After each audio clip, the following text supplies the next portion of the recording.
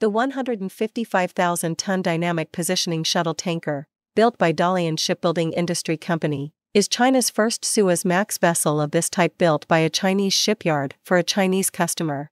When fully fueled, the 279-meter-long, 48-meter-wide vessel is capable of sailing 22,000 nautical miles, about the distance of 2 round trips from Shanghai to Dubai in the United Arab Emirates. The vessel features the latest dynamic positioning system, high maneuverability, and low energy consumption, which can reduce nearly 7,000 tons of carbon dioxide emissions every year.